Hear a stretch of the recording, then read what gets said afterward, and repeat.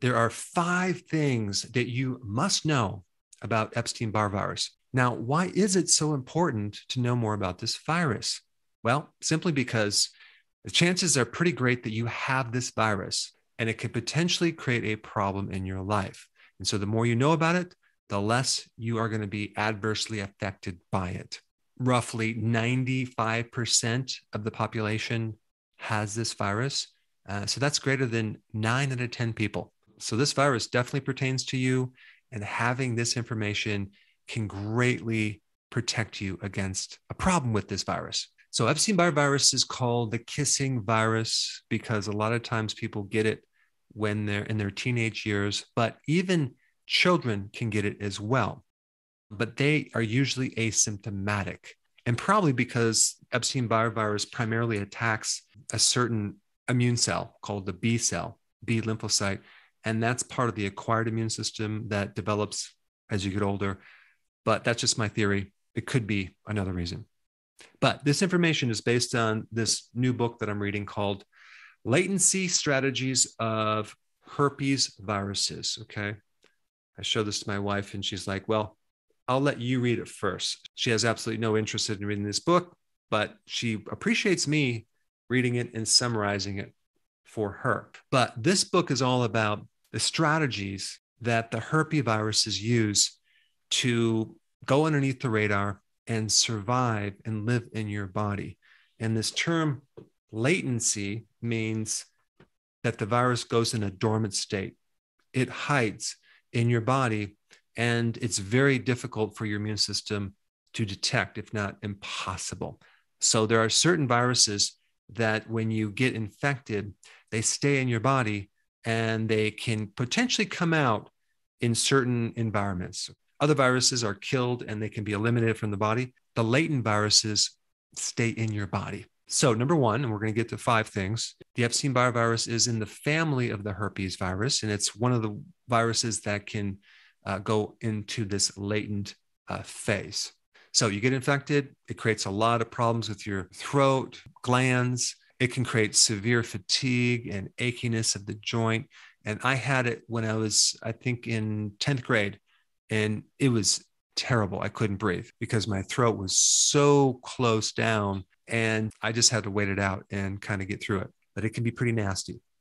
And then after a period of time, it can fully kind of go away. You know, usually it could take 2, 3 to 4 weeks. Okay. And then in your mind, you think, okay, that's gone. I'll never get that again, right? Well, here's the thing about Epstein-Barr virus. You can never get rid of it.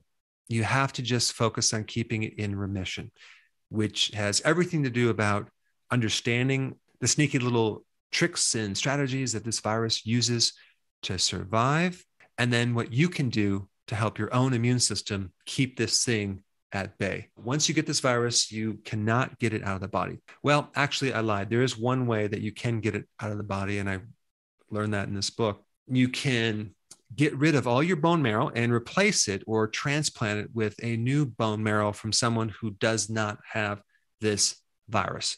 But that might be a little impractical. So the first thing to know is that we can't get rid of it. So the goal should be to keep it in remission. What's so wild about viruses, especially this virus, is the sophistication of strategies that it has developed over a long period of time to stay alive and do its damage when viruses really are supposed to be not alive. They're just this genetic material wrapped in the sac, but it's very, very mysterious on how they can be dead but live off your cells and develop all these wild strategies, which I'll get into a few. The second thing you need to know is the Epstein-Barr virus is associated with the increased risk of certain cancers, autoimmune diseases, rheumatoid arthritis is associated with Epstein-Barr virus, chronic fatigue syndrome, as well as fibromyalgia. So when the virus gets reactivated, it doesn't necessarily exhibit all the full-blown symptoms that maybe you had when you first got it. It may manifest in fatigue, soreness, lethargy, brain fog, achy joints and achy muscles. maybe a headache, maybe your glands are a little bit swollen. And number 3, and this is very interesting, this sneaky virus blocks through various mechanisms the key immune nutrients that your cells depend on to keep them functioning correctly, okay? The first vitamin that we'll go after is vitamin D. I mean, it has the ability to take your receptors for vitamin D and downgrade them. So it would be like sticking an earplug in your ear so you can't hear as much. So it affects the receiving end of vitamin D because somehow this virus knows that vitamin D keeps your immune system strong and it's intimately involved with every part of your immune system. So if it can block that, it has an advantage. Okay, so it downgrades the receptor of vitamin D. It binds to the receptor. Okay, so it binds with it, blocks that. It also interferes with the metabolism of vitamin D. So now you can't go from the inactive to the active vitamin D. And it affects the absorption of vitamin D in your gut. Now, the second nutrient that it interferes with is zinc. It interferes with the zinc transporters, not allowing zinc to be transported to the different parts of the immune system. So if your immune system is deficient in zinc, it can't release the weapons that the immune system needs to destroy viruses. There's a lot of research of using the active form of vitamin A, retinol, to inhibit the Epstein-Barr virus. So it blocks the absorption of vitamin A. And this is really important to know because vitamin A is essential in mucous membranes and producing the mucus barrier to prevent this virus from invading the tissues. And so this is just another reason why making sure you have enough vitamin A, vitamin D, and zinc in your diet is so important. And on top of that, remember when I mentioned that the Epstein-Barr virus has a primary mechanism of attacking the B lymphocytes, okay? Well, it just so happens that the primary nutrient that the B lymphocytes need is vitamin A, retinol.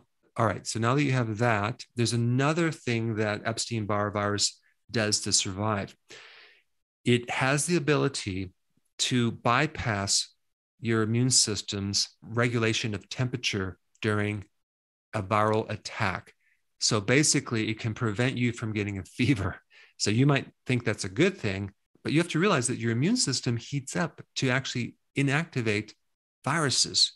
So here you are, you have this reactivation of this virus, and you're tired, you have brain fog, but maybe you don't have a fever to help you get rid of it. So it just lingers on for week after week, month after month. This is kind of important information because if you start to feel maybe some of the symptoms or subclinical symptoms of an Epstein-Barr virus infection, you should be going into the sauna. You should be taking a hot bath. You should be trying to induce some type of a fever in your body by maybe wearing a lot of clothes while you're in bed to stay really hot and stay out of the cold temperature. That may help you.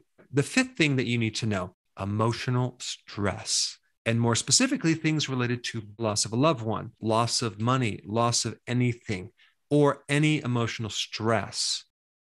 In practice, I've noticed nearly 100% of the time, people that had autoimmune diseases, people that had chronic fatigue syndrome and fibromyalgia, always had emotional stress. Think about what stress does. Stress activates cortisol. What does cortisol do? It suppresses the immune system. It opens up a door for these viruses to come out and create a lot of problems. The importance of this, or the significance of this, is for you to start to really focus more on dealing with the stress than any other factor, since if you can resolve the stress somehow, you can actually put this thing back in remission. There's other things that can also activate this virus out of remission, certain toxins, pollution, chemicals, drugs, the contraceptive pill. Yeah, that can increase your risk of having it come out of remission. Other infections like the cold, like flu, COVID, even certain vaccines like the COVID vaccine can bring this thing out because of what it does to the immune system. And also steroids like prednisone or certain medications that are steroid based can actually activate this virus. Why? Because a steroid is cortisol, and cortisol suppresses the immune system. So yes, it gets rid of inflammation and makes you feel better temporarily, when a little bit later, all of a sudden now you end up with more outbreaks. All right, the plan number one is concentrate more on this very, very important factor of stress. Do whatever you can to resolve the stress, chronic stress, especially if you're kind of stuck between a rock and a hard place with whatever. That can be probably the most important thing to do to keep this thing in remission. And of course, if there's any other triggers, like you're taking birth control pills and you notice that this virus comes out every time you take that pill, then you're going to have to come up with a plan B. All right, number two, make sure you're getting enough vitamin D, zinc, and retinol. It just so happens that there is one thing that has a really nice balance of vitamin D and vitamin A, and that is cod liver oil. And there are some natural herbs that can help suppress viruses, especially the Epstein-Barr virus. I put some research down below specifically on these herbs that I'm going to mention. I'm not recommending getting all of them, but one or two would be a smart thing. So we have elderberry, we have echinacea, we have olive leaf extract, and then we have andrographis, which is an herb that has significant effects over that Epstein-Barr virus. And then we have astragalus, which is a Chinese herb to help put this Epstein-Barr virus back into remission. I've done a lot of videos on how to reduce stress. Since that's the most important thing related to this topic, I highly recommend you watch this video that I put out on what to do if you experience chronic stress. Check it out.